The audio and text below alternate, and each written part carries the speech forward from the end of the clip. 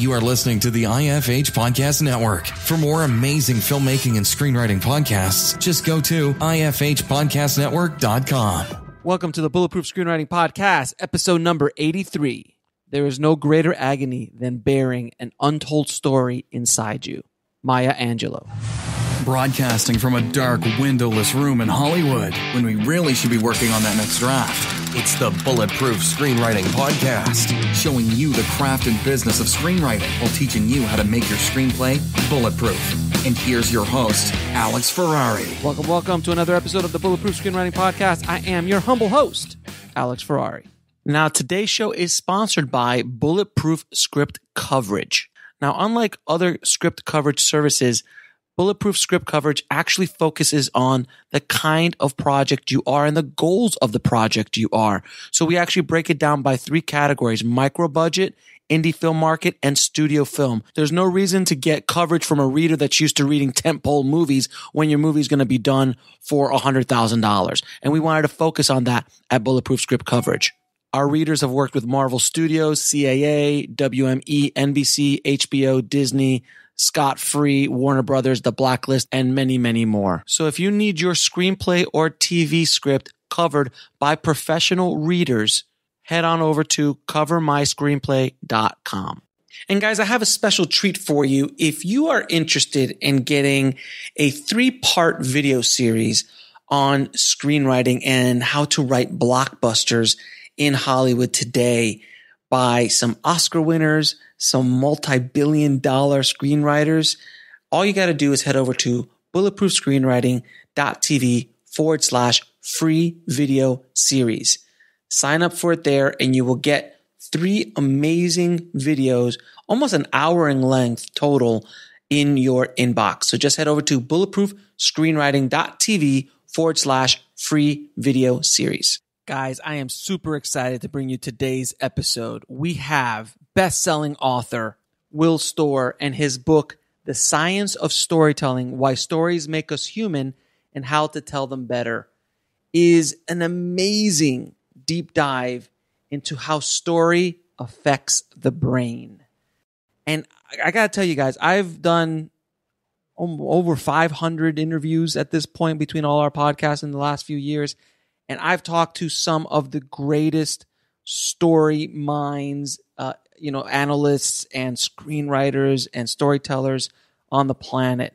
And it is rare for me to hear a new concept in the world of storytelling. And Will brought that to this episode. His combination of storytelling and science, in the science of the brain and the neuroscience of the brain, is amazing. I was so excited, once I took a look at the book, to have him on the show. And this conversation does not disappoint. If you cannot spark an idea for a story or how to take your character to the next level, I don't know what else I can do, because as I was talking to Will, story ideas started popping into my head. I'm like, well, if I did this to this character, I did that to that character, it was really a remarkable experience, and I cannot wait to bring this episode to you. So without any further ado, please enjoy my conversation with Will Storr. I'd like to welcome to the show Will Storr, man. How you doing, Will? I'm good, thank you, Alex. How are you? I'm doing fantastic, sir. You are on, as they say, the other side of the pond. We are recording from. I still love talking to people around the world. It's amazing, our technology. I know, it's quite amazing. It's incredible, isn't it? Yeah, it's fantastic. I remember when calling the States was like cost a fortune. Every minute you're being charged, $3 bucks. It's just free video calls. Now it's free video calls, and we take it for granted. And now we're just like, isn't it funny how technology works? It's like once you get it, you assume and you demand it. It's kind of like, why is the connection across the world for free so bad today? Oh God, it's insane, but it's not good enough. It's not good enough. But listen, thank you so much again for being on the show. I'm dying to dig into your book, The Science of Storytelling. And before we do that, how did you get into the business? How did you get into the storytelling business?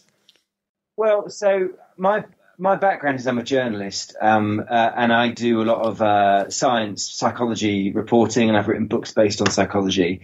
But for longer than I've been a journalist, I wanted to write stories, and fictional stories. So I tried to write a novel when I was like 8 years old. It was obviously terrible, So I always sort of wrestled with that.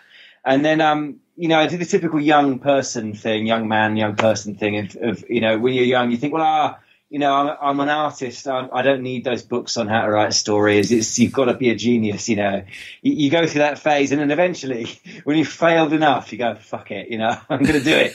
So I was actually researching a book called The Unpersuadables, which is about why clever people believe crazy things.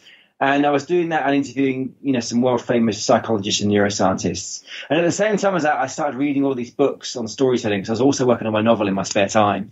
So I was reading the 7 Basic Plots, and I read Robert McKee and, all the usual kind of suspects.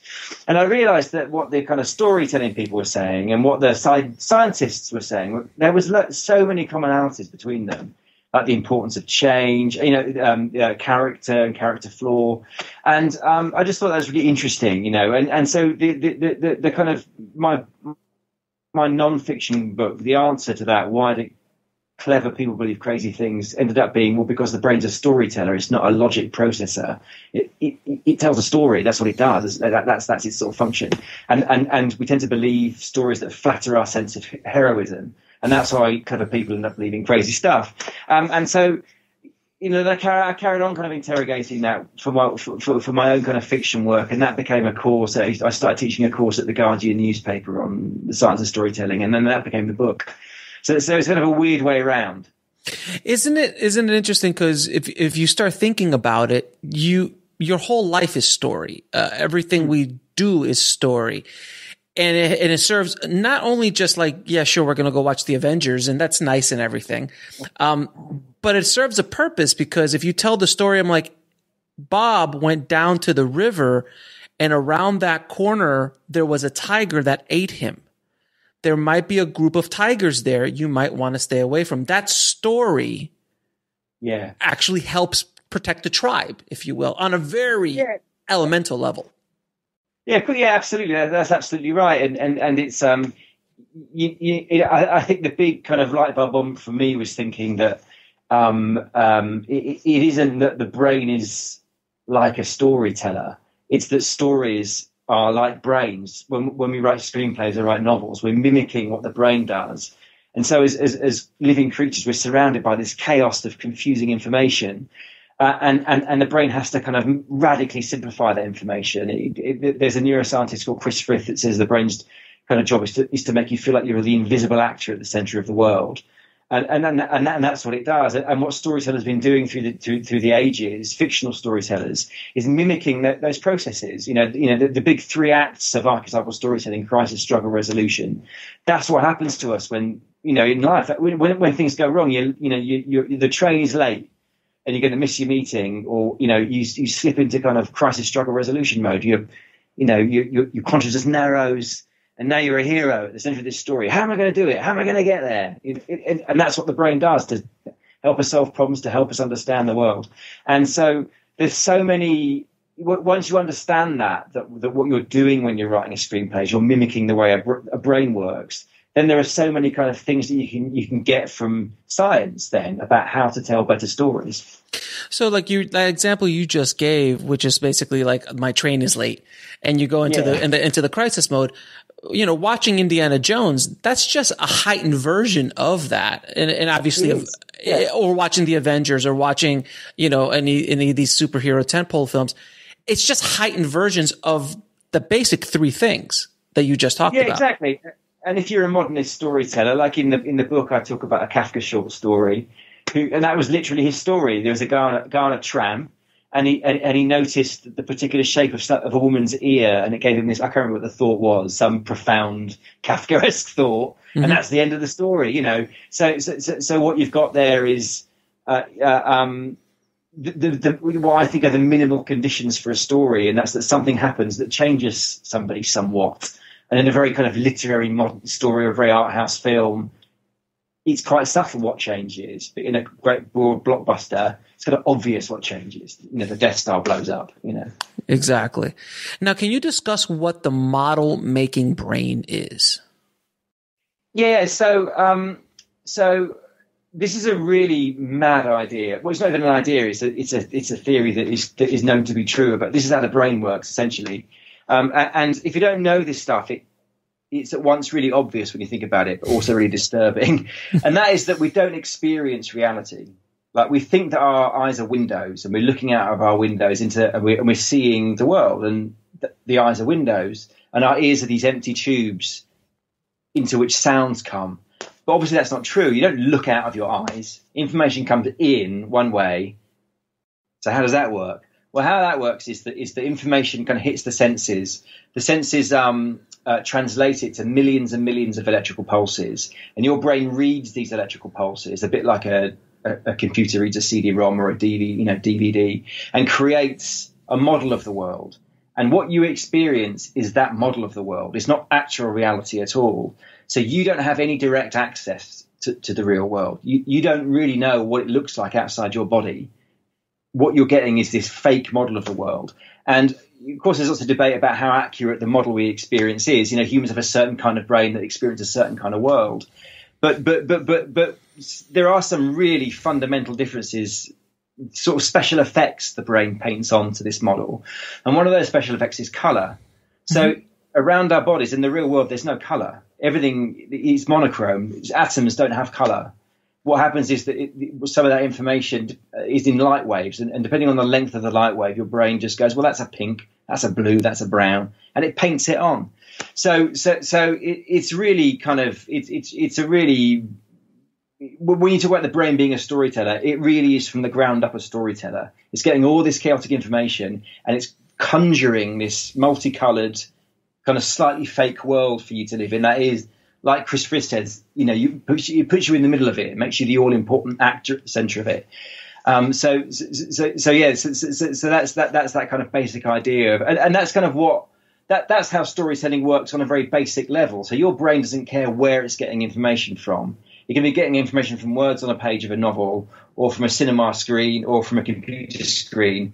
As long as it's giving it model information to build a model with, it's going to build that model. So that's why when you say to somebody, don't imagine an elephant, they imagine an elephant, because your brain's just constantly making models. So that's what filmmakers are doing. They're giving brains information with which to kind of build models of imaginary worlds.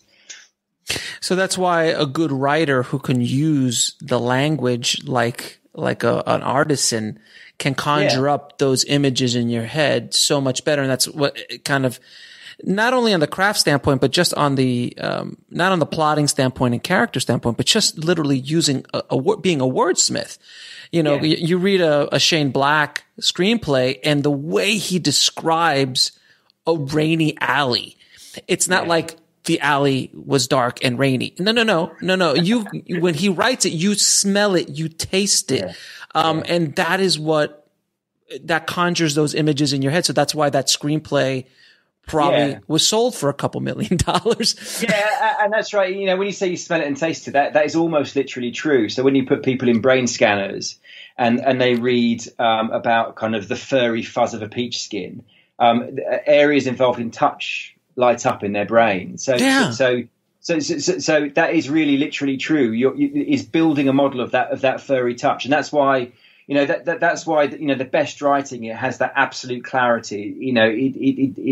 It's kind of simplicity, but kind of packed with kind of meaning, sensory meaning. And when I write about dialogue, I think that's one of the keys to really great dialogue. When you look at really great dialogue, it has that clarity, but it's packed with information about who the character is, about where they're going, what they're doing, what the power dynamics are in the room. In great dialogue, you can read the first page of an Arthur Miller play and know within the first 2 pages exactly where the story is going, exactly who the characters are, because that dialogue is packed with so much information that the model making brain can then use to create this world, and it's all unconscious. So it's just doing it all the time, and so I think that's the key to that really great dialogue writing. So that's kind of why, for writers, it's not just, originally it was the novel, or with the cave painting, if you want to get real technical,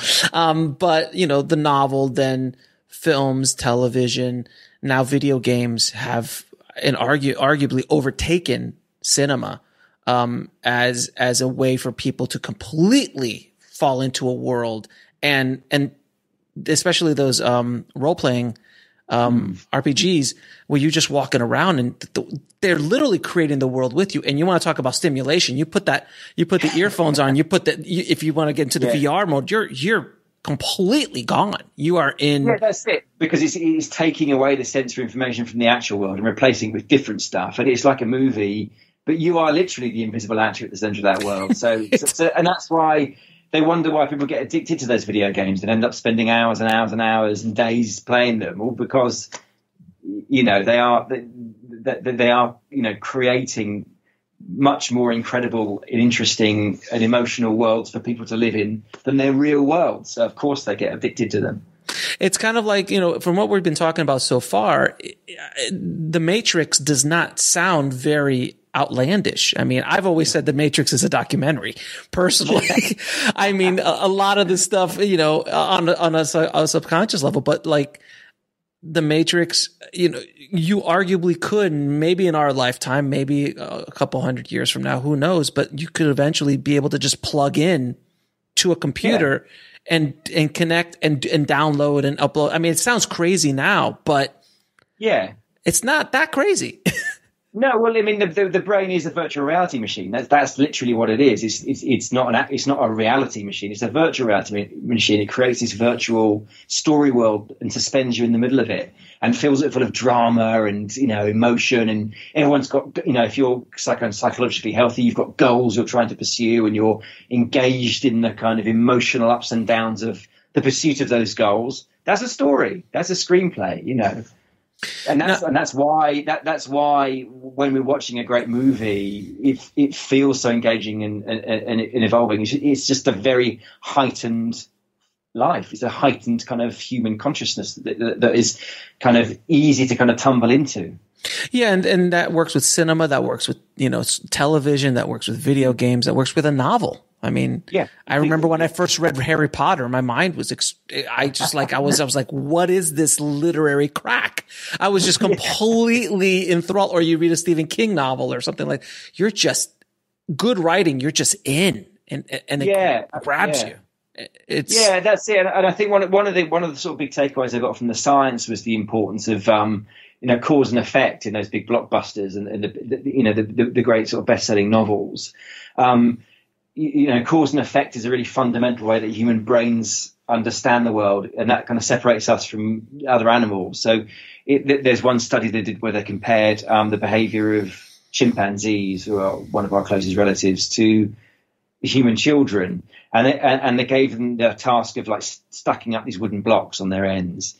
But the wooden blocks had a lead weight kind of buried in them in a weird place, so they keep falling over. And what you find is that the chimpanzees just keep trying to stack the blocks and they keep falling over and they just keep at it and then they get bored. Whereas the human children, they're pre-verbal children. They start picking up the blocks and looking at them. They're asking, what caused that? What's the cause of that? So it's that cause and effect. So, we understand the world in causes and effects. That's what, as soon as there's some unexpected change in our environment, it triggers our response. We look at it, it gets our attention, and then we immediately ask, what caused that and what's going to happen next? And so really, really well written, screenplays for blockbusters are very clear in their causes and effects. It's very, and that's what makes it kind of effortless to be engaged in the movie, because cause and effect is the natural language of the brain.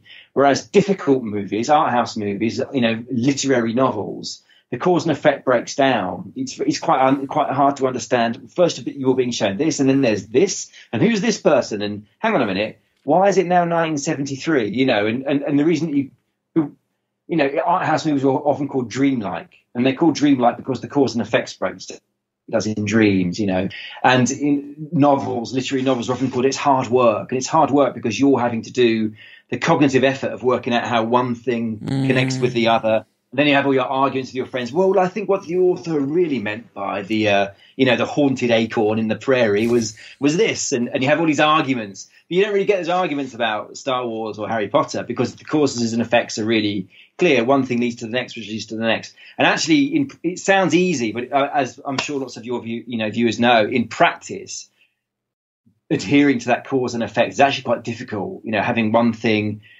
then lead to the next, then lead to the next, then lead to the next. It's quite difficult to write that. It's not as easy as it. You could do one or two. Yeah, you could do one or two of those cause and effects, but actually to string along a coherent cause and effect that moves the story along is great. That's actually fascinating because I've really never thought about that. Because like when you watch 2001, well, that's Dream. There is no. If you start thinking, like, there's really no cause and effect. There's some slight cause and effect with Hal, with Hal and what Hal's doing, but it's so minuscule compared to Star Wars, which is so concrete as far as absolutely. Cause and effect. Leads to that, leads to that, leads to that, leads to that, leads to that, and it's just relentless. It doesn't let up, and you're glued to it, and it's that effortlessness, and it's effortless because, as I said, that's the language of the brain. The brain speaks the language of cause and effect, and if you don't give it that, you're gonna have to start using, not your unconscious brain, but your front brain, your thinking brain. So what the fuck's going on? And that's why. Right. And that's why a lot of times when you see, some of the masters like Kubrick, a lot of his films were misunderstood when they come out. And it takes years for people to catch up to what he was trying to say in his stories. And then there's like deeper levels. And there's like, the Matrix has such a deep, it's like such a deep onion. There's so many layers to it. Yeah. But if you just want to see the cause of effect of a really cool action movie, it's there. Yeah. But that's the genius of the Matrix. He manages to pull off both tricks, doesn't it? Yeah, it's Star Wars, but Star Wars with like an insane amount of depth, and you can. Yeah. So you could arguably have those art house conversations about the Matrix. Yeah. And also have did you see that action sequence conversation? Yeah. And those are my favorite stories. I love those kinds of stories that because you can have your cake and eat it. I think in a sense. You can have, a great cause and effect, action-packed film or novel that's really thoughtful and profound. I mean, my favorite novel and one of my favorite movies is One Flew Over the Cuckoo's Nest. Yeah. I mean, it's just brilliant. I mean, it is just, it's a relentlessly efficient plot. It's absolutely, it doesn't sag much. It sags a little bit in the kind of the fourth act.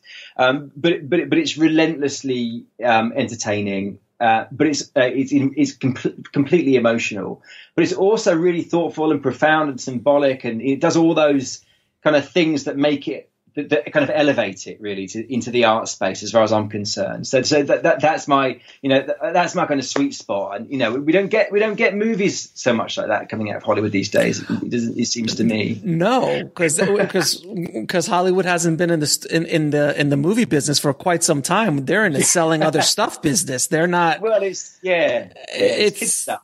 Yeah, exactly. Yeah, that's what they do. It's not that where we're finding those stories is now TV streaming, series. You watch Ozarks, you watch Breaking Bad, you watch Game of Thrones. That's where you're looking for that kind of storytelling. Yeah, absolutely right. Yeah, there's no $300 million, and arguably you can't tell it to a $300 million movie. That's a little bit risky. You can't. I get it. It's a business. On a story standpoint. Now, you also talked about the domesticated brain. Can you talk a little bit about that? Yeah. So this is a really sort of critical kind of underlying idea behind the science of storytelling, and that's really the question of why do we tell stories in the first place? Why did we evolve to kind of tell stories? And so.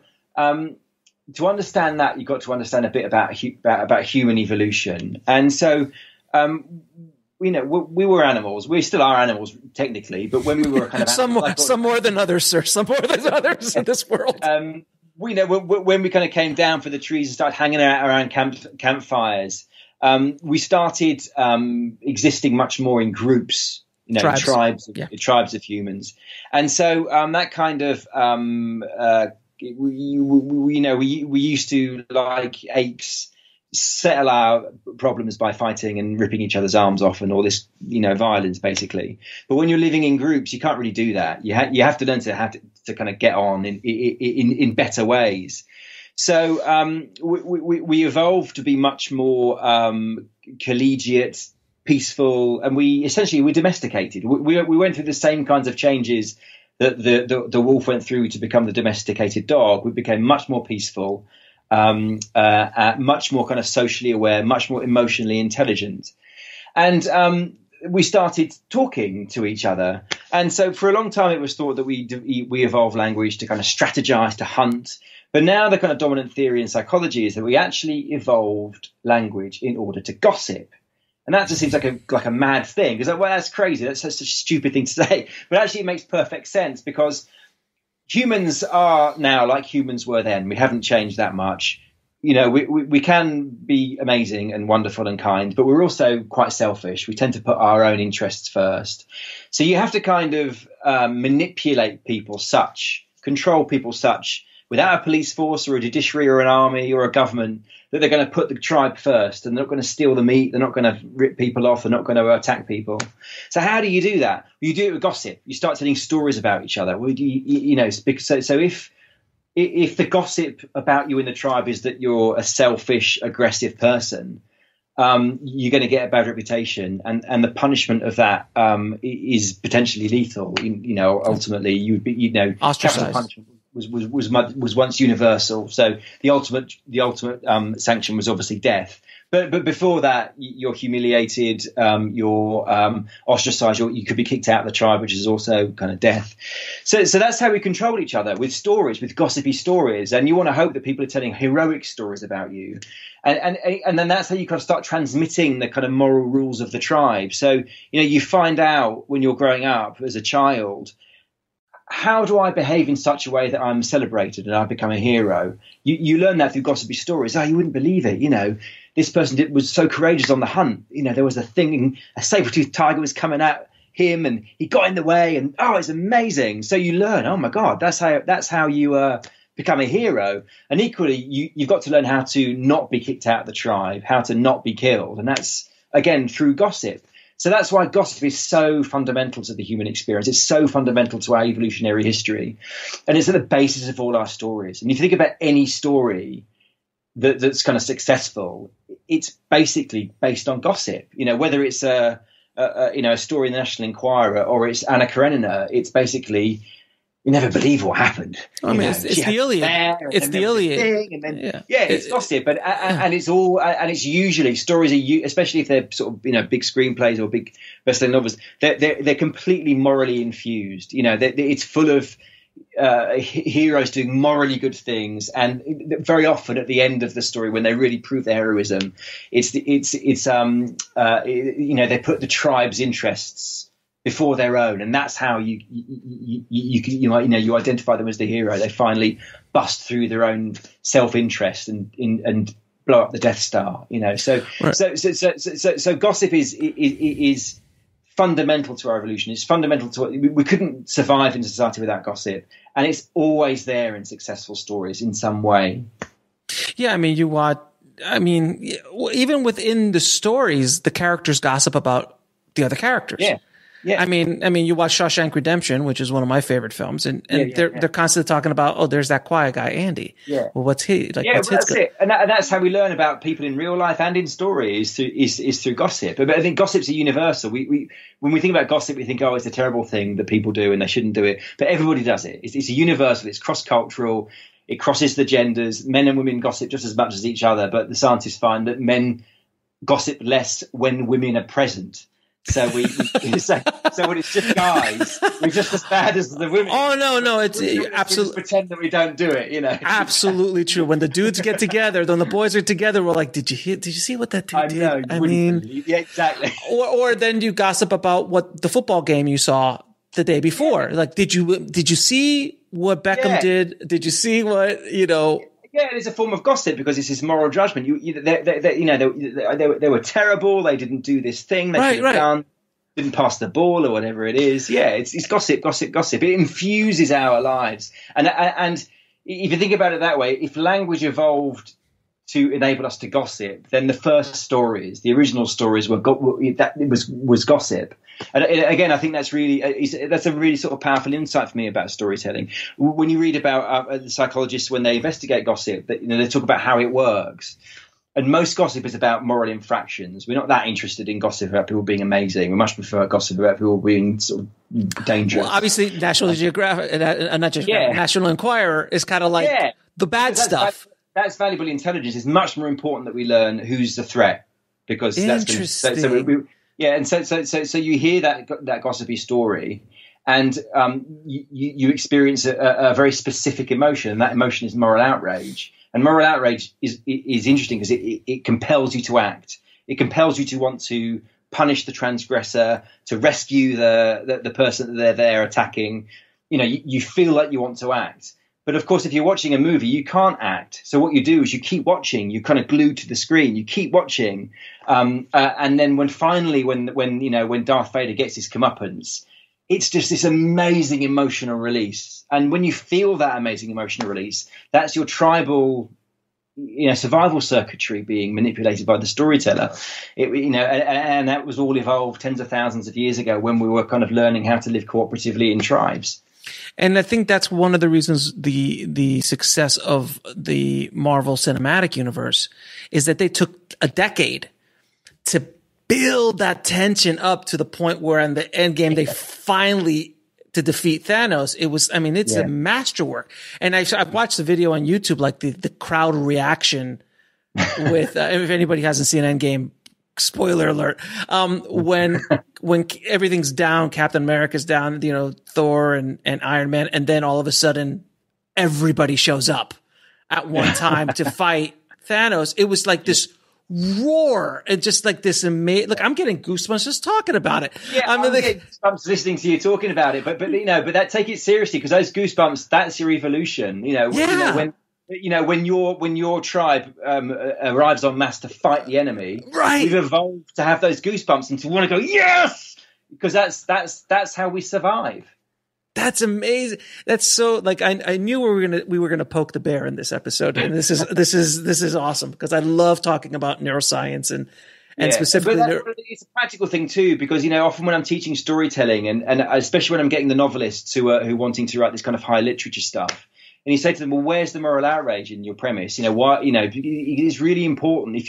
Moral outrage is such a powerful thing to get people glued into a story. As soon as you're experiencing a story and you experience moral outrage on behalf of a character, you're in. You care about them. That's, it's working. But if there's no sense of, oh my God, that's not fair, it's very hard to understand, well, how are you making people care about your character or the situation if there's no – and moral outrage, it doesn't have to be directed at a human being. As is right in the book, in John Steinbeck's The Grapes of Wrath, the moral outrage, it's set in a dust bowl and there's a drought and the family are pushed out of Oklahoma and you feel moral outrage on their behalf against the weather. It can be that, but as long as but you feel like, oh my God, it's not fair. They're an amazing, the Clutters, they're such a hardworking family, and look what's happening to them. Oh my God, I hope they survive. And as soon as you start feeling those things, you're in. He's got you. Well, the easiest way to, this is an old technique, but the easiest way to make a villain villainous is, well, have him kick the dog. Yeah, exactly. You have the bad guy kick the dog. It's done. Like he's gotta go. And that's it. And it's one of those things, because I'm interested in storytelling, but I'm also reading all these science books. I haven't had this experience of, reading these science books and they say stuff like that and you think, oh my God, that's just like story. And one of them is that when they do surveys of the contents of gossip in hunter-gatherer tribes that exist, they say that most of it is about moral transgressions by high-status people, big shot behavior, unpleasant kind of big shot behavior. And you think, well, that's story. That's so many stories are kind of focused. The enemy is a high-status person who does something bad towards a low-status individual or a dog. Right, because that's just it imbues modern storytelling, and it's is all the way back in our gossip that we used to tell. Because a lot of times we are, unless you're the king, you are on a lower standpoint. So you identify much more with the dog than you do with the king. Generally speaking, because we were never the king, and also that's the other interesting thing about human groups is like chimpanzee groups is that when we were evolving, there was never really a king. Human groups are always relatively leaderless, so it was the group that's always in charge, and the group is cohering with these kind of gossipy stories, and you get these awful kind of terrifying accounts in the ethnographic literature of. Some poor bastard is. There was one I read recently where some woman died of what we would know as a disease, but in Papua New Guinea they didn't know it was a disease. They decided that it was an act of malicious sorcery, and so the sorcerer does this magic ritual with some leaves and some burning leaves, and decides this guy did it, and this guy's going fuck, and within days they went around gossiping behind his back, and consensus built they had to be dealt with, and he was killed and eaten. You think, there's that. Yeah, but that's how terrifying it was. I mean, so that's gossip. These days gossip. I mean, on social media, gossip can be pretty lethal for someone's careers these days. We're getting back to that. People aren't being killed and eaten quite, but you see the power of gossip in human communities. It's a lethally dangerous thing. It's a very powerful thing, gossip. And then social media has heightened all of that because now our tribe is the world. Yeah. And if you do something or, a video comes out or you say something that you're not supposed to, they pull something out from 20 years ago that you tweeted about or something. And your whole life gets thrown upside down. We've seen careers. Yeah. Ostracization. It's the same. All the stuff that happens, cancel culture online is just us being tribal as we have been for tens of thousands of years. The reason that all those social media platforms work is because we're tribal. We've got the follow accounts, we've got the status updates. It's all tribal, and it's all working on this very dangerous, very addictive, very compulsive, very emotional tribal neural architecture. And cancel culture is just tribal ostracization. It's what we've been doing at our worst for tens of thousands of years. So. Yeah, I know. Let's not get into social media because that's a whole other conversation. Too dangerous, So can you talk about the differences between the Western stories versus Eastern stories? Yeah. So this is something that came up in actually, I wrote a book about social media, and it came up in there, and I just thought this was kind of fascinating.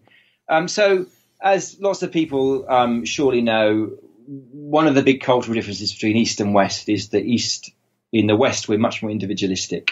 In the East, generally speaking, it's more communitarian. And there are various ideas about how this came to be. But one of the ideas is that it all stems in the West. It all stems from ancient Greece. We are naturally groupish. We are naturally thinking groups. But in the West, we had this. In ancient Greece, there was this weird kind of landscape. We were living in little islands and little communities. We couldn't farm because the soil was so bad, and we were forced to kind of survive on our own. We couldn't survive in China. They had massive rice-growing communities and irrigation projects. Yeah, so to survive in China, you had to be part of a group. The group had to be working as one.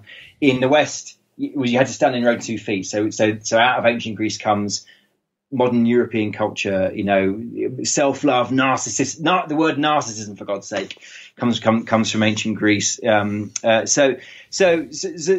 still kind of directs the differences in how we see the world, and it also directs the differences in the kind of ways that we tell our stories. So, for the Westerner, change is essentially down to the individual. We have the individual hero. Problems strike the world. The individual hero rises up like a Greek god, fights the monsters, and comes back with all the boons and whatever else, and learns the truth of the story.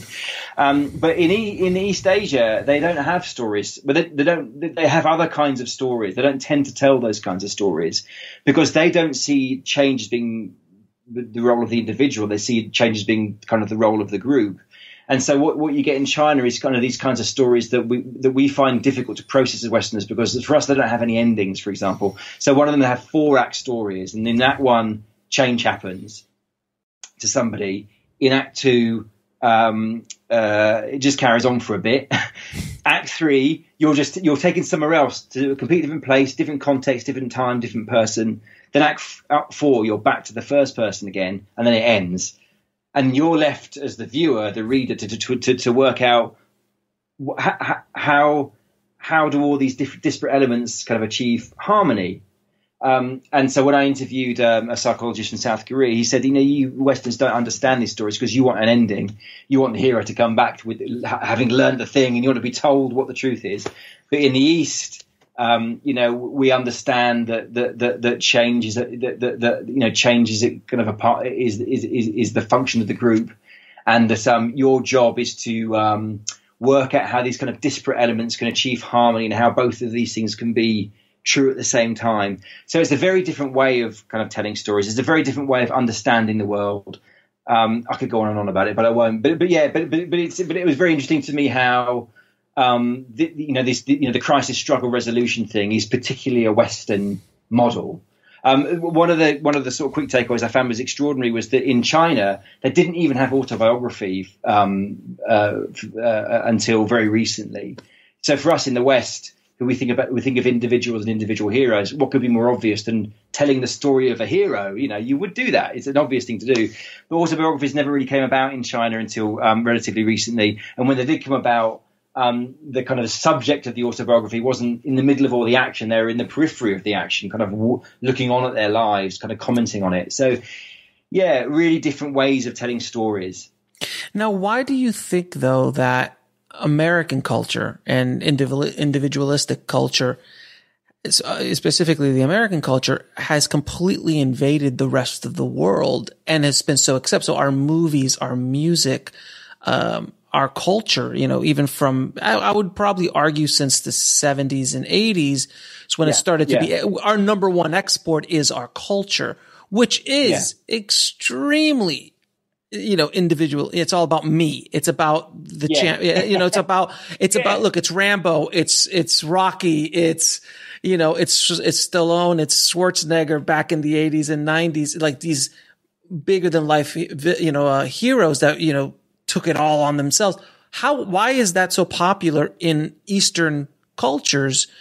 And how did that even become a thing? Yeah, that's a really good question. So I haven't really thought about that in that way before, but my immediate response would be that of course, the 20th century was the American century, and at one point culture was all coming from Italy, and then it was coming from the UK, and now it's America's turn because you're now the Western superpower, and whereas everybody once looked to Italy or us in the UK or England, and now they look to you. So I think there's that going on, but I also think that the success of American culture in the East is a product of the fact that kind of these individualistic values are spreading around the world. So individualism, from ancient Greece through to Italy, through Western Europe, and then to America, from individualism you get the Enlightenment, you get the invention of human rights, you get capitalism. So basically, modernity is this kind of and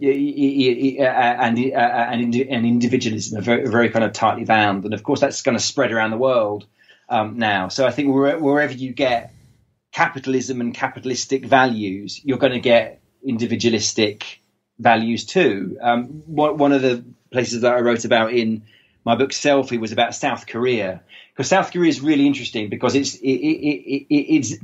the most westernized Asian country. Yeah, right. So it's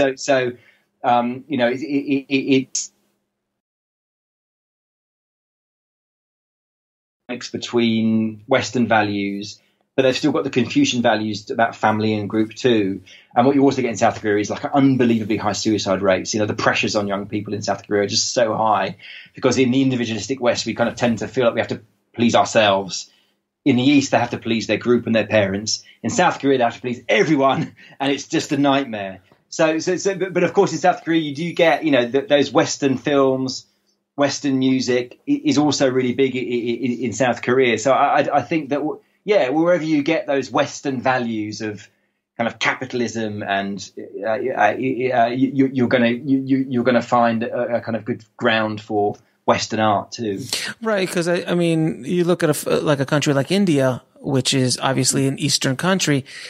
Bollywood they make much more films, many more films. Their industry is so much larger than Hollywood, but yet it doesn't travel. No, it's true. Yeah. It doesn't travel like Bollywood films. They don't do much business here at all because they're very specific in this kind of storytelling they have. Though I don't know if you've seen some of the visual effects are fantastic, and some of the stuff that goes on in some of these action Bollywood films, you're just like, this is awesome, because they're so outlandish. But they don't travel. But yet our stories, and it's not just about budget and about visual effects and that kind of stuff, because other countries have that now, China and India and other countries.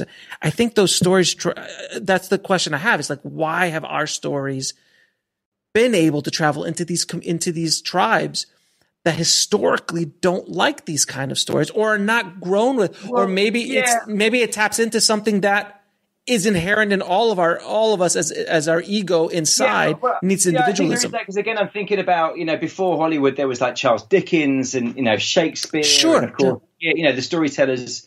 The Iliad, things like that, Yeah, also, in ancient Greece, those stories, of travel around the world. And I was also thinking about, I forget what the tribe's name is, but there was a tribe where they have hardly any language, and so there was a theory that this was a human tribe that didn't have storytelling, and so what the researchers did was they took a DVD of the reboot of King Kong and showed the tribe this DVD of King Kong, and they said they went mad. They loved it. They were cheering at all the right places, running around in fear. So it is, as you say. I think what it's difficult for me to say, because from everyone from Shakespeare to Dickens to Hollywood today does is tap into very universal kind of ideas that seem to be able to travel in such a way. But yeah, it's a good question. Why? If you want to know why stories from India and China don't travel so well in the other direction, perhaps it's because, at least over the period of history we're talking about, it's Western culture that's gone out around the world rather than the other way around. And maybe, in the future, maybe that'll flip. Maybe in a couple of 100 years, it'll be Chinese stories we're all into. And God knows what's going to happen. You're very optimistic. 100 years. You're very optimistic with what's going on in the world. I hope there is another long. I hope there's a long tail, sir, to the human race. I really do. Now, can we discuss a little bit about the flawed self and how that translates into storytelling? Yeah. This is for me just probably the most important kind of thing that I've kind of worked out as I'm teaching this stuff, and that's that. If there's one problem that storytellers have, whether they're writing screenplays or novels or whatever, is that they've got their plot and they've got their characters, and they're not connected. Usually they've got a great idea for a plot. They say, well, what if this happened and this happened? And I say to them, well, tell me about your story. Then they give me this sequence of events, and I say, well, tell me about the character, the protagonist, and they go, oh. And then you say, well, look, how do you know that's the sequence of events if you don't know who your character is? Because your character is deciding those sequence of events. So I suppose that, it always goes back to the same thing, which is a story is a self. When you're writing a story, you're recreating true reality that comes from a true, real person. And if you think about yourself as a story, you are a particular character with a particular background, a particular selection of flaws and problems. And you have a goal. And that goal comes out of who you are. It comes out of your background, your values, your hopes and dreams. It's a product of your character. You also have your flaws, and for all of us who are alive, part of being alive is that you keep making the same mistakes over and over and over again. You keep getting this thing wrong or these things wrong. So those are your kind of obstacles as you go through your life. That's the plot of your life, your goals and your kind of obstacles. And that's how it should be in story too. So you should have a flawed the plot should come out of who that character is. The plot should come out of that character's flawed idea about the world. And the example that I use is the simplest example. Well, the example that I use in depth in the book is The Remains of the Day by Ishiguro, book of award-winning novel. And so, that's about this guy Stevens, who is an English butler, and his kind of flawed idea of the world, his complete kind of conception of how the world works is that England and the English are the best, and everyone else are idiots. And if you want to be a good proper English butler, you have to exercise emotional restraint. So it's really an interrogation of that old idea of the English upper lip. It's like stoicism, strength. Anybody who doesn't do that is an idiot. So the story that Ishiguro tells around Stevens is that he hasn't placed Stevens' story at the height of the British Empire, height of British power in say 1880. He's put it in 1950. When the decline of British power is beginning to be in full swing. The aristocrat that he used to serve is now long gone, and there's an American dude who now he has to serve in his mansion. But the American's really friendly and like jokes with him, and he like talks to him on a level, and he can't cope with it. He can't deal with it. So all of the things that he's having to deal with in his life are challenging that idea of English supremacy, of the English stiff upper lip, and the story of Lorenzo is him trying to cope with that. And so that whole story comes out of his flaw. It comes out of his character. And a much simpler example from the world of sort of blockbuster movies is Jaws. You think about Jaws. What's Jaws? Oh, it's a movie about a killer shark. And yes, of course, it's a movie about a killer shark. But that movie is structured around a flawed self with a particular flaw that he has to struggle with. And that is that Brody, this police chief, who has just recently been put in charge of the coastal resort town of Amityville, is scared of the water. Like, he's really scared of the water. When he gets the ferry across from the mainland, he can't even get out of his car. He's so scared of the water. And so the shark comes along, and what that means is that he has to wrestle with his flaw.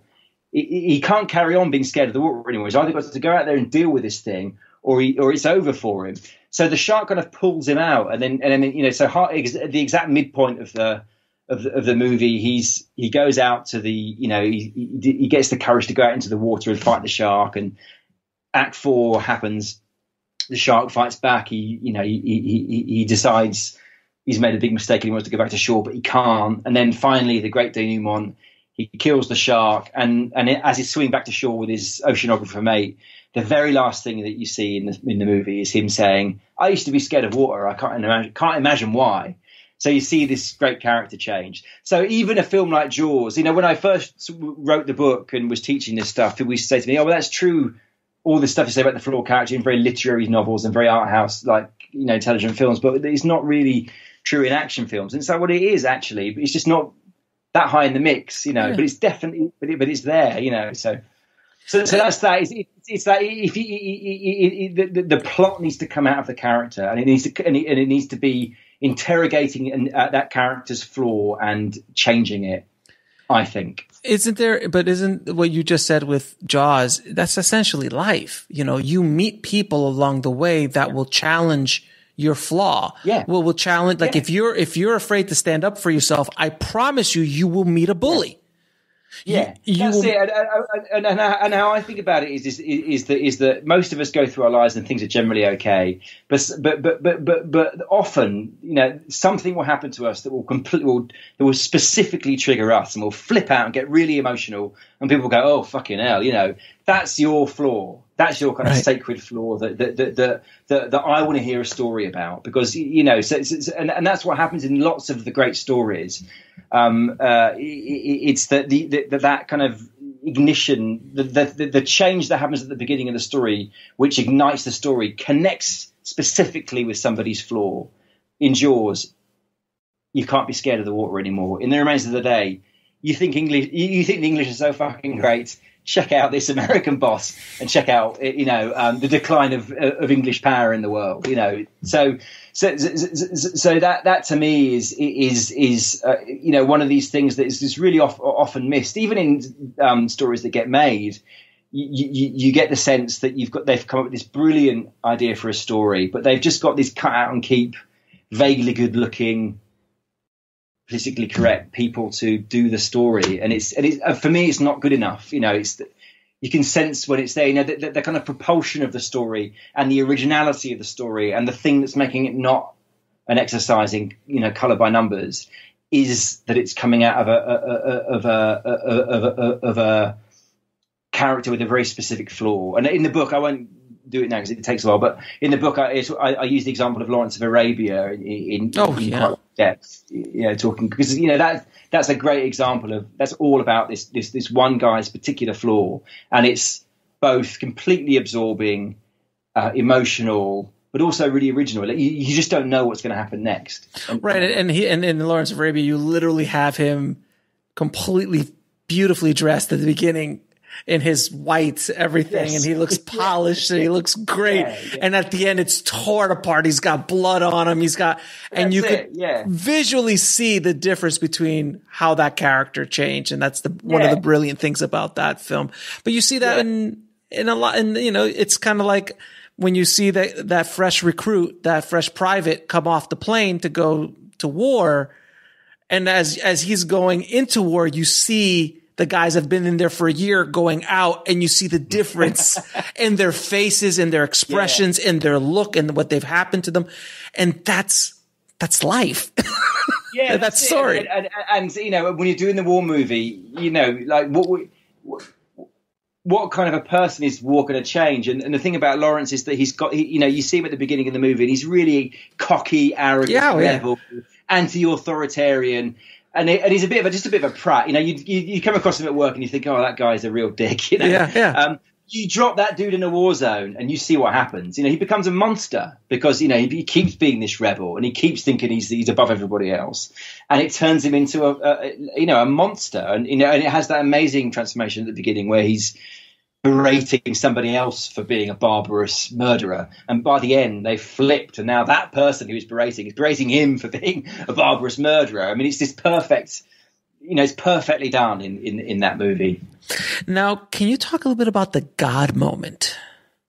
Yeah, so I think one of the things that in archetypal storytelling, you know, what happens, you've got this flawed character and something happens to them which kind of challenges that flaw, which forces them to deal with that flaw. You know, that Brody, you can't be scared of the water. You've got to choose now. Are you going to be scared of the water, or are you going to, you know, deal with your fears? And so, of course, when that happens, they lose all control over their lives and their situation, and the more they fight and the more they struggle, the more they lose control. And what you see, and that kind of loss of control happens on both the kind of levels of story. It happens on the level of the external drama, sharks out there killing everybody, but it also happens on the interior psychological world of the protagonist. You know, they're struggling with who they are. Fucking, who am I going to be now? Am I going to be, you know, is Stevens in Remains of the Day going to be somebody who is actually emotionally warm and can tell people he loves them and cares for them and isn't just a cold bastard? Or is he going to carry on being a cold English, you know, unemotional bastard? You know, what are you going to do? And so, and what you see at the end of story, archetypal storytelling, is that they finally get control over both of those kind of elements of story in one kind of perfect moment. They get control over the exterior world of the drama and the interior world of who they are. I mean, the obvious example is Star Wars, where Luke uses the Force to, you know, get control over and blow up the Death Star, but he also has the courage and becomes that hero. And so, and it's almost like a fleeting moment, and I call it the God moment because that's the archetypal. You know, who's the hero of the greatest story ever told? It's God. You know, religion is the most powerful story ever told. It obsesses billions of people around the world, and you know, God's defining characteristic is control. And if you think about it in its broadest terms, that's what we're all seeking. That's what brains want. They want control over the world, because if we have control over the world and ourselves, we get what we want. So we're always trying to seek control. We're always trying to work out how to get control, and that feeling of having control is kind of blissful, and you know, that's what we see, and that's very often we see at the kind of dramatic climax of archetypal stories is that wonderful moment. It's like at the end of One Flew Over the Cuckoo's Nest when Chief picks up the concrete control panel, throws it through the window of the mental institution, and jumps, runs out into the moonlight. Like, the story doesn't end 10 minutes later when he's having a piss behind the tree, or 2 days later when he's arrested and sent back. It ends at that moment because that's his God moment. That's that beautiful moment where he finally, got control over his flaw. And it's almost as well. It's almost a self-realization in that moment, in that small moment of whatever that is. It's like, I got this. I realize what's going on. And you were saying about people wanting to take control because they get things. I mean, there's few people in the world that might take that a little extreme. Some of the worst human beings in history have taken that to the nth degree. Yeah. Well, I mean, really, I was thinking about the Darwinian thing, survival and reproduction. Fundamentally, what all living things want to do is work out how to survive and reproduce. How do we do that? And in human groups, we live in social tribes. It's about working out what are the rules. How do I behave in order to be seen as a hero and get status? Because if we get status in life, we tend to get rewards. And that's the same as kind of for any animal. So very often in this archetypal storytelling, the God moment comes when they have an act of kind of pro-tribe selflessness. Just like, Luke Skywalker risking his life for the good of the rebels. But why? I have to ask you this though: why is breaking away from the tribe, or at least putting the tribe ahead of your needs, looked upon as? I guess I could ask. I'm explaining it to myself. I'm actually answering myself because you're looking at that. Like, why is that being held up to a higher standard when it really is about the tribe and being working with the tribe as opposed to being that individual who goes out and breaks the rules? And I guess it's the sacrificial part of them. Like, oh, they're so great because they sacrifice themselves for the better of the group. Yeah. So I think the basic idea is that most of us are pretty selfish and most of us are looking out for ourselves. And so you kind of need to be bribed in order to put them first. And so part of that bribe is, that's what heroes do. And when you do that heroic thing, everyone's going to tell you you're amazing, and we're going to give you all these gifts of attention. And, and really, when they do studies of status in hunter-gatherer tribes, they find the higher status individuals have better access to better mates, so they get their choice of sleeping partners. They get better access to the better food. They get safer sleeping sites. So there are rewards in human tribes and in all kinds of animal communities for earning status. And in human groups, you're kind of bribed with status, the status of a hero, the status of a loved person, if you do these kind of selfless things. When they look at morality around the world, they find that's the kind of basis of human morality is selflessness. When you put other people before yourself, no matter where you are in the world, people think that's great and wonderful. And when you put yourself before other people, no matter where around the world, people think that's shitty. So and that's a tribal thing. It's that kind of, because we're selfish humans, we have to be bribed to act altruistically. And part of that is part of the way that we kind of propagandize that. In the book, I say that story is tribal propaganda. It's propaganda. It's saying, if you do this, if you have the courage to attack our enemies for us, everyone's going to think you're amazing, and you're going to get to marry her. She's really hot, and you're going to get that steak over there, and everyone's going to say, so that's kind of how it, that's kind of how it works. We have this idea of the hero, and we all try and be, if we're psychologically healthy, we all want to be the hero. It's very different how history looks at Genghis Khan versus Mother Teresa. Yeah, that's right. I mean, and that's it. I mean, this isn't sort of part of the book. This is part of my next book, actually. But yeah, there are different ways that humans can earn status, and the three main ones are dominance, so violence, which is what we've been doing since we've been animals. Then there's virtue, so being virtuous, obviously moral. But there's also kind of competence. You can play success games. It's like a chef will earn status by being amazing at something. So you get stories about that stuff too. About somebody becoming the best ice skater ever. And now is that one of the reasons why because anytime there's a movie, a documentary, a story in regards to telling a story about a person or group that were exceptional at whatever they do. And I'll watch a documentary on like the greatest tennis player, the greatest the greatest chess player, the guy who knows how to paint with his foot, like whatever, like that's the dude or that's the girl who was able. I'm drawn by those kind of stories. Is that why those stories, like Rudy? Even then, Rudy's not a good example because he wasn't the best. He was obviously sick in the head and really, really wanted to be on this football team. Yeah. God bless him. So no, to answer your question, that's absolutely correct. Yeah. In our evolving tribes, you would have punished dominance. So people don't like dominant people.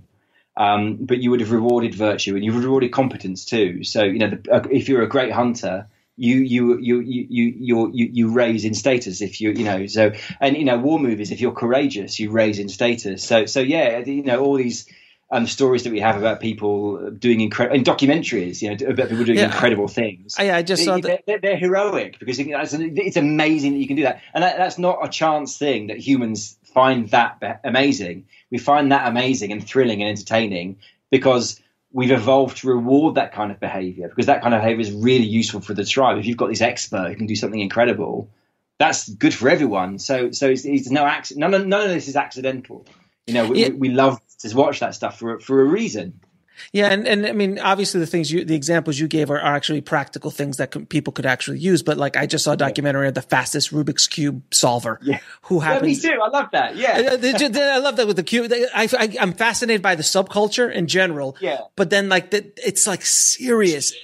It's like done, and I'm like, how? Like, and that's And you look at some. That's a good example because so there's two things about that. Well, the first thing about that is that you can't take it too literally. So we don't have a part in our brain that makes us think that people who are expert hunters are amazing. It's just expertise. It's just a basic general rule. Any expertise. Expertise is great, So.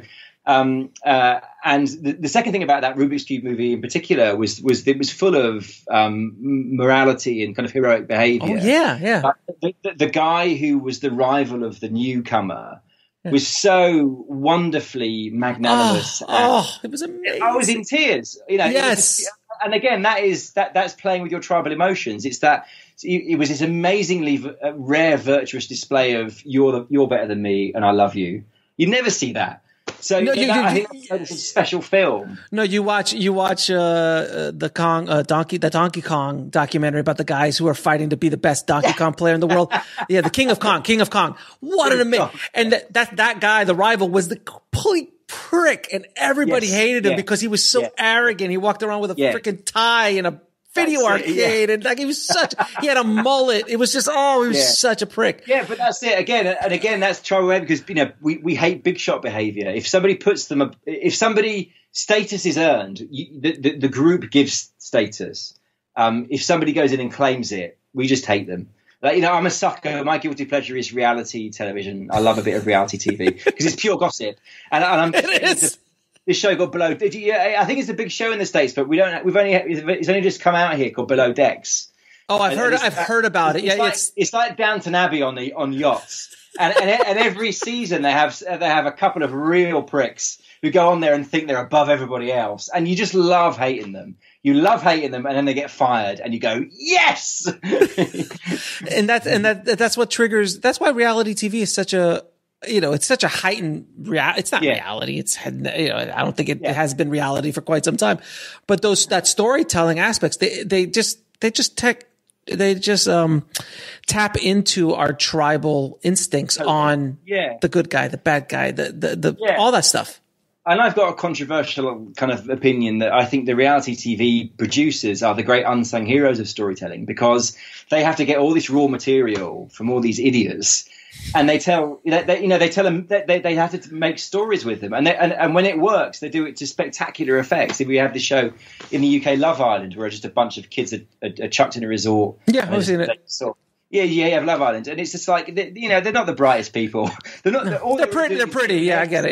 Yeah. And bickering every day, but every single day they build a story, a 45-minute story out of that, and every single day they get millions of viewers, and that to me is a kind of genius. Well, you watched storytelling, but if you watched, did you guys see? You guys saw Tiger King, right? Oh, That was brilliant. I mean, it's in such an awe. Like, and I've talked about that on the show before. And please forgive me, everyone listening. But I mean, you watch Tiger King. My wife looked at me like, "Why are you watching this?" I'm like, "I can't turn away. This is a train wreck." And as the story continues, you're just like, "No, that can't really have happened. No." And then, like, it just every episode was like, that's not real. How is that? That's a good example, because one of the things I write in my book is I call it the dramatic question. Mm-hmm. And so the dramatic question is, who is this person? Who are they really? Like, when their back's up against the wall, who are they going to be?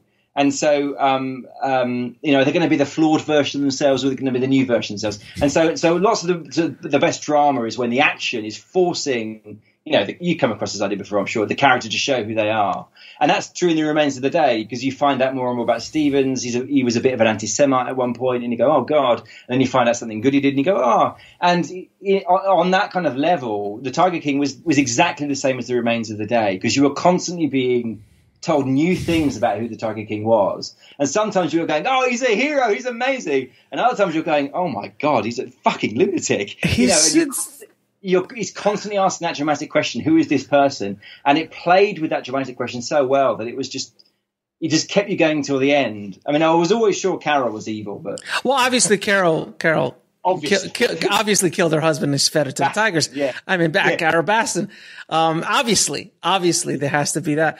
But then you watch, like, when you're watching that show, and spoiler alert, one of the handlers, the girl, got her arm torn off by a tiger, and that she was so kind of cool about it. I know she was. She was like, she was heroic. Like, and you're starting to think about them. Like, I love her. Like, I can't believe that she would be like, she didn't sue, she didn't bitch, she didn't like, oh my God, this guy's a crit. No, she went back to work like 4 or 5 days later. Like, it was. And what is that? That is a display of selflessness. She didn't sue. She didn't bitch. She wasn't me. She was like, I'm going to put the tigers, the zoo first. Yeah. So that's why she's heroic, because that's the essence of heroism. I mean, she had her arm ripped off, and then literally she put herself first. But that's another great example of selflessness as heroism. And then you see him. Like, constantly, it's all about me, and he takes the crown, and he's so self-involved. And then the best part about, and then I'll stop talking about Tiger King. The best part about, because I don't talk to people about Tiger King, because I'm in quarantine, so I don't talk to people about it. But but the best part was, like, when you saw those music videos that he was doing, and you're going, is it me, or is the Tiger King have a decent voice? Like, why? Yeah. He shouldn't sound this good. No, then we come to find out that it was dubbed and somebody else someone else. Which makes all the sense in the world. Yeah. Because I was like, of course he did that. Yeah. Of course he Milli Vanilli'd this. It was so brilliant. I mean, when they were making, whoever was making that, they must have been just thinking every day, oh my God, this is gold. Like, can you imagine going home every day from that set? And just going like this, I can't. Yeah. But it was also just constructed so beautiful. It was beautiful. It was just the 6th episode, whatever amount of episode. It was so well constructed. So elegant. It was so brilliantly done. Yeah.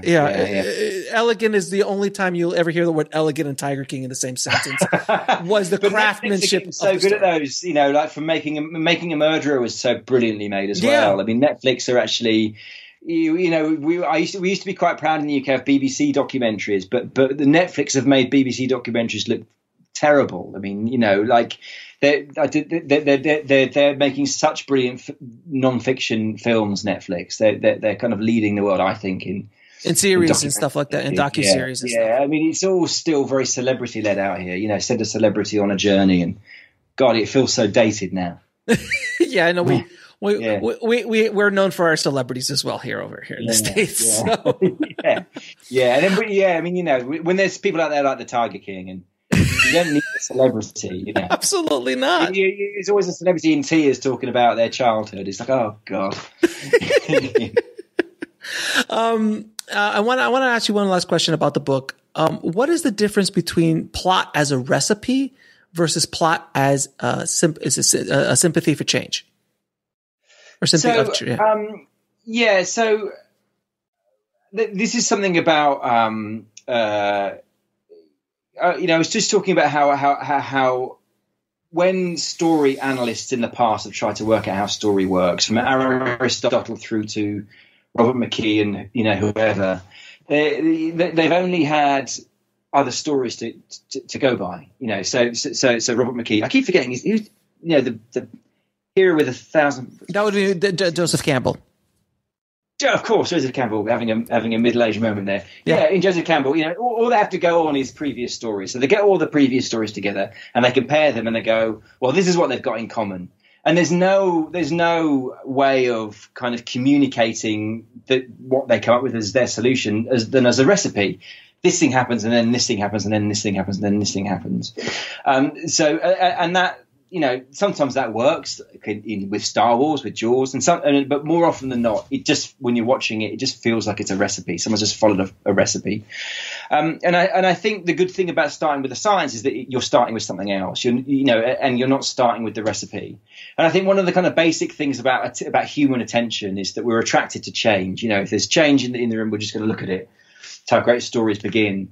And so, in the book, I talk through various ways you can use traditional plot structure, but in a smarter way with, using it properly with character.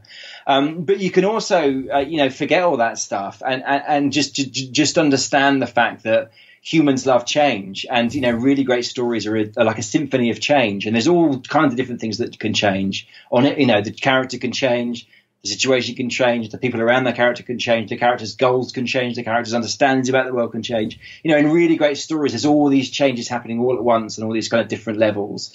And at its most kind of abstract kind of art house level, that's what a story is. It's like, it's stuff changing. And then, of course, the more that you kind of shape that, the more it becomes a kind of archetypal story. So that's what that's about, really. It's about understanding that if you're just following that 22-part monomyth, without really understanding some of this other stuff about kind of character and how people actually work, you risk just following a recipe and coming out with a supermarket cake. I mean, I know we can talk for at least another 2 or 3 hours about this. I'm fascinated with your point of view on story because it comes from science. And it's a different starting place. This is not theory. This is like, okay, how do we and this is what Hitchcock said years ago. He goes, I'm going to eventually find a way to play it's like pianos on a note. I want you to feel this boom and you hit this point and you laugh, this, then you cry, this when you get scared. And a good storyteller knows how to trigger all those elements. But if you as a storyteller understand the rules of what, I think a lot of times screenwriters specifically and storytellers in general, we all look at story from the story's point of view. We rarely look at it from the audience's point of view in the sense of how to trigger the audience. It's generally more of sometimes it's ego related, meaning it's like, it's my story. I'm going to tell this story, but you never, it's rare to finally think about like, well, how is the audience member going to react to this? Or how is the audience member going to react to that? It's not something that's trained in Hollywood. It's at least not to my understanding. No, but then I think that's because we just didn't know for such a long time. I mean, the science that's in the book is mostly very recent science from the last sort of 10, 20 years, and especially the evolutionary stuff about moral outrage and status play.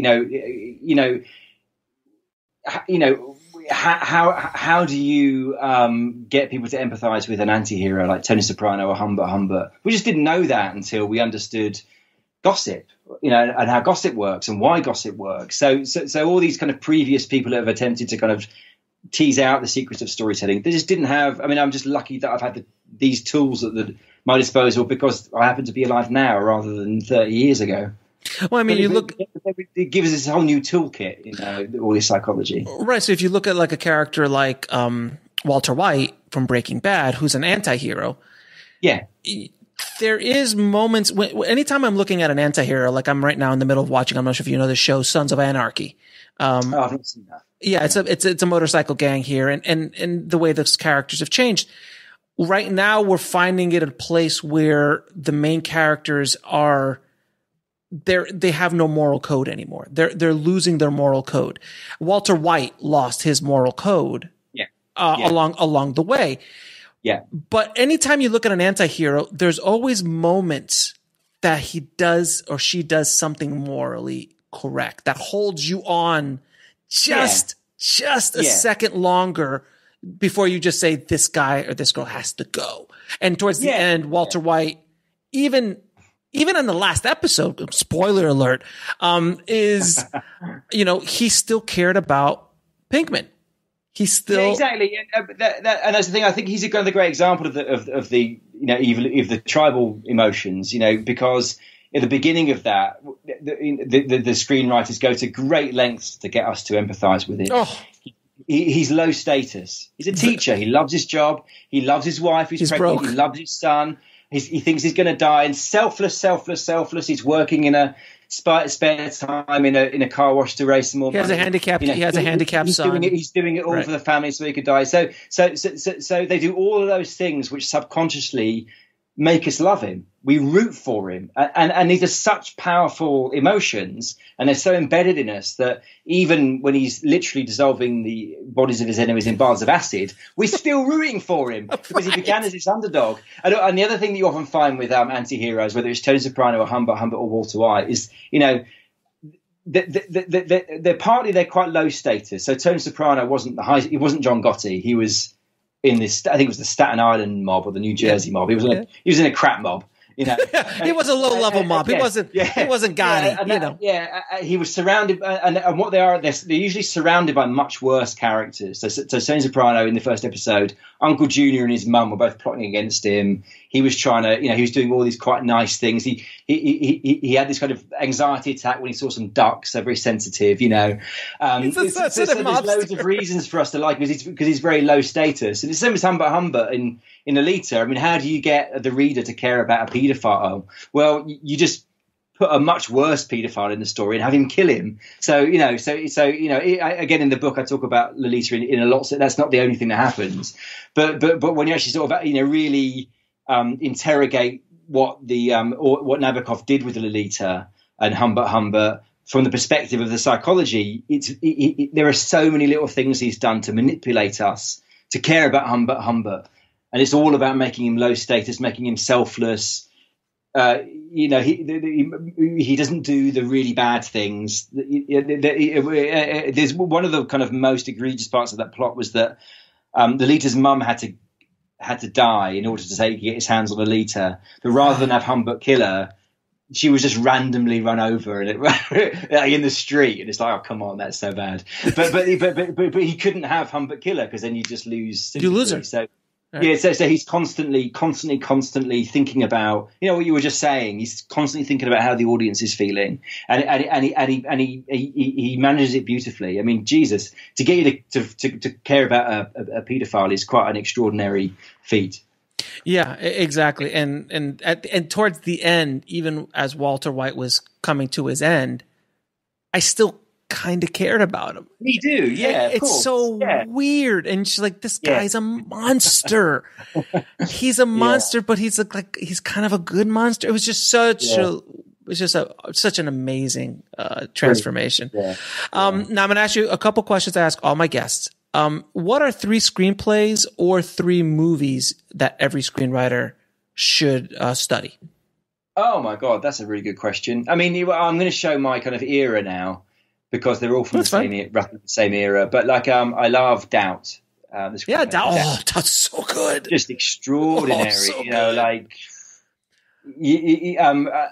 One of my, I was once teaching a class, and I had somebody in the class who said she knew the person who wrote that, and she said even he didn't. So if any of the people watching don't know, Doubt it's based around a Catholic priest, and the doubt is he a paedophile again? Is he a paedophile or not? And even the guy who wrote the screenplay didn't know. He hadn't decided. So it's a really amazing, fantastic screenplay about doubt about that. I love American Beauty, because American Beauty is another example of a story which is relentless in its plot, but also really moving, really deep, incredible characters. So that would be my second one. And what other screenplay would I say is essential? would say Doubt, American Beauty, and let's say Magnolia, because I think that's another one, another Philip Seymour Hoffman one. That, there's another one which really, that was such a great period, the kind of late 90s, 2000s, for really amazing American film that didn't compromise in terms of watchability, but was elevated to the level of art, I think. Yeah, I think it started with the early 90s with the Sundance crowd of filmmakers, which a lot of those guys came in and made those films, but then the studio started giving them money. And a little juice behind them, and that's how like American Beauty and Magnolia and those kind of films were made. Now, what is the lesson that took you the longest to learn, whether in your business or in life? In my business, it's probably more interesting. Brevity. A lot of my books used to be quite long, and I don't know if you know, there's an English writer called John Ronson who he does screenwriting too, actually. But I interviewed him when I was my early 20s. He's a big hero of mine. And as I was leaving his house, I said to him, "John, have you got just one bit of advice for me?" He said, "Yeah, brevity." And I thought, that's a shit bit of advice, brevity. It's rubbish. But it took me like 20 years to work out that, it really matters. It really matters. And actually really great writing is that clarity is concise, but packed with meaning. So that's the difficult stuff. It's easy to write a 120,000 word book on the science of storytelling. It's much harder to write an 80,000 or a 60,000 word book on the science of storytelling. But if you crack the brevity, you'll get much bigger audience. So that's the creative lesson that personally is that brevity is really hard, but really important. I always used to be told, like when I asked some of when I was early on, I'm like, what advice you gave me? They go, patience. And I'm like, oh, that's crap. Patience. Yeah. There's a crap. Patience. What's bullshit? That's crap. No. Yeah. And now when people ask me, what are you doing? I'm like, patience, man, just patience. Exactly. It's such a long road. You don't understand, but you can't understand when you're 20, you don't understand patience. No. And when you're 20, you don't understand brevity. You think, I'm an artist. All my amazing ideas. I'm the best. Tire of this. Who could possibly tire of my genius? Yes. Who? Yeah. I mean, I'll just, I'll wax when you're 40, you're like, shut up. Just shut your hole and get to the point. I've got Games of Thrones to go watch. I don't have time for you, sir. Yeah, exactly. And then where can people find you and your books and more about what you do? willstorr.com, WILLSTORR.com, and I tweet at WStorr at WSTORR. And on YouTube, if you just Google my name on YouTube, there's free kind of 5 videos of introduction to science of storytelling with some sort of basic ideas and some sort of good takeaway kind of tips. So if anybody you are interested in the stuff I've been talking about, hit YouTube, and there's 5 short films that I've made on there as a kind of starter. Oh my God. Well, man, I like I said before, man, I could talk to you for hours about this. This is really been an amazing episode. I have probably another 20 questions easily that we could keep talking about, but I'm going to take your advice, brevity, sir, brevity. So, thank you again so much for coming on the show and really great helping us. Really, thank you so much. I want to thank Will for coming on the show and dropping those knowledge bombs today. I told you guys this would be a really, really interesting and fascinating conversation. And I think we held up our part of the bargain because Will made me think about story in a completely different way and just coming at it from the brain's point of view, which is really, really a powerful thing. I recommend you buy his book and read it ASAP. It's available everywhere on Audible, on Amazon, Barnes & Noble, and so on. If you want to get links to the book and anything else we spoke about in this episode, including his amazing TED Talk, head over to the show notes at bulletproofscreenwriting.tv/083. Thank you so much for listening, guys. As always, keep on writing, no matter what. I'll talk to you soon. Thanks for listening to the Bulletproof Screenwriting Podcast at bulletproofscreenwriting.tv.